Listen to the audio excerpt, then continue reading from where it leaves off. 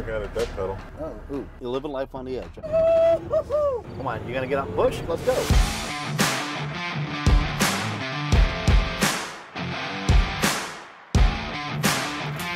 Things the 0 to 60 is gonna be? Probably about 38 seconds. You always knew it was going to be a good mark because there's nobody else in this field. Well, most of them come through the 175 or 195, occasional 215 or 230.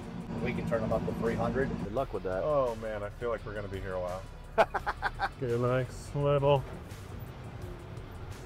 All right. Just pretend we're stopping real quick. All right, see how fast we can do 0 to 60. 3, 2, 1, go. I'm just gonna floor it. All right, it's wide open. That's all she's got, guys. Come on, you gonna get out? Push? Let's go. Let's Gotta go. Here we go. Third gear.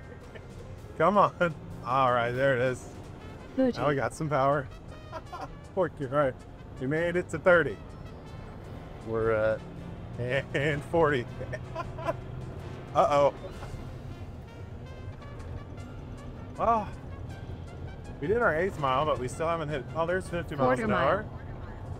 quarter mile. Oh no. Quarter mile, 55. Come on, are we gonna get 60? Almost. 8, 9, 60. Yay! We did it. 43 seconds to the half mile, 0 to 60 in 38.67. I think that's pretty good. I called it. I told Maverick 38. Probably about 38. We'll get stopped, we'll program the truck, and then we'll try this again.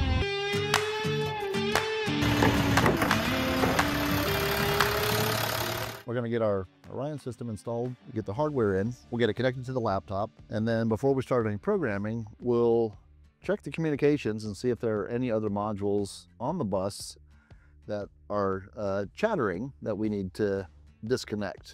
Usually we'll run into the TCM, the transmission module, occasionally the ABS module. All right, so key off, COM port 3. Then you're just cycling it to start the communication? Yeah. Oh, this is going to be one of those. And so the ECMs come from the factory. They're programmed for the configuration of the vehicle.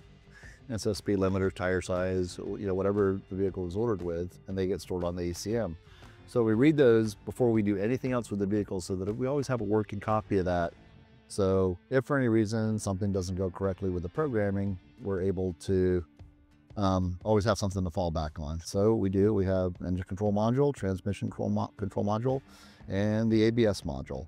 So we need to be able to shut all those off before we can program or we'll have interference with the communications. Little 10 amp fuse right there, 5 amp air ABS, 1 and 2.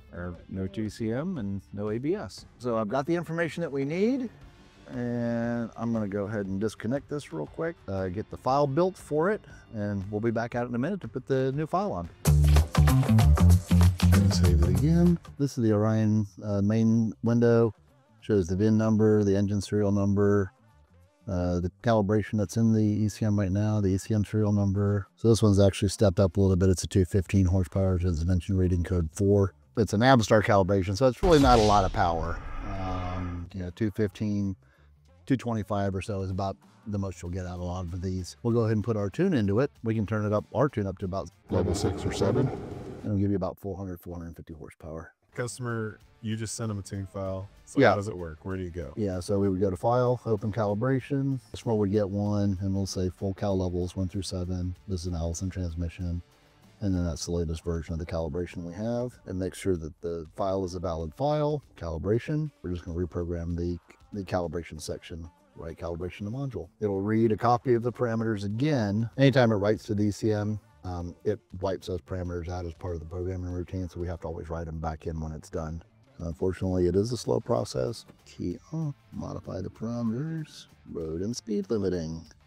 Speed limiting is enabled. Vehicle speed limit is 65 miles an hour. Let's push that up to 75. We'll go ahead and put the fuses back in, and we'll be ready to take it for a ride. Fuse number 2.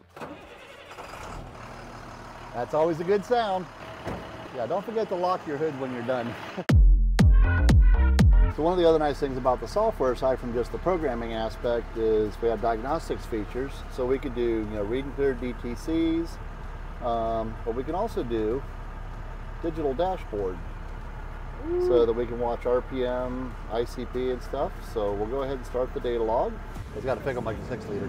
Wow, that's a lot more aggressive. Maybe Charlie should be the one driving it. I'm all right. It already feels snappy. Well, I'm only in level 4 right now. So this is where I usually tell people to start out.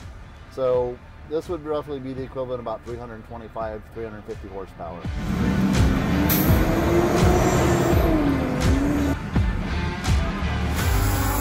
It's basically the same injection system as a 6-liter. It's got a FICM, it has the Gen 2 spool valve injectors. I'll try one and then we can see, Charlie, if you're any faster. Oh, do a little boosted A little launch. race, that's the plan. Hey, I cut like almost a whole second off with the boosted launch. Oh, you did? He did, yeah. Yeah.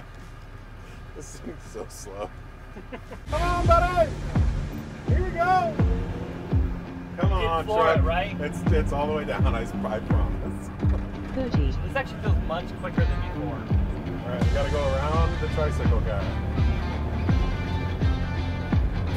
Come on, baby. Oh, There we go. 55. Oh, damn, we're fast. Quarter mile. 60. What was it before? It's like 38. Oh my Was it now gosh. 28? There we go. We knocked off 10 seconds. 10 seconds. Yeah, and that's in level 4. That's 7. When we get back in the parking lot, we'll put it in level 7. Yeah, Charlie, you can take that one for a rip, dude. Oh, yeah. I don't want to be driving it.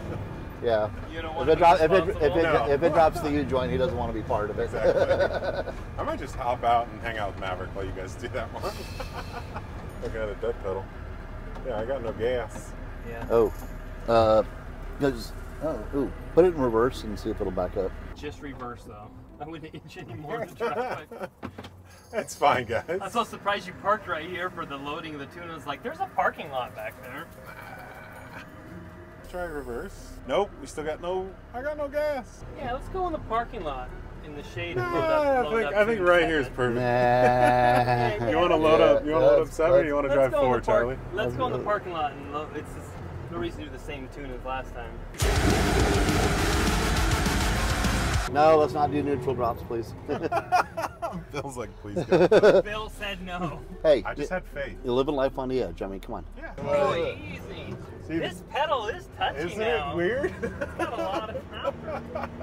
All right, so where do we It's start? Right terrible. on the asphalt? Yeah, anywhere it's fine. Honestly. All right. Do a little boosted Yeah, launch. you can try. It's not gonna do anything. There you go.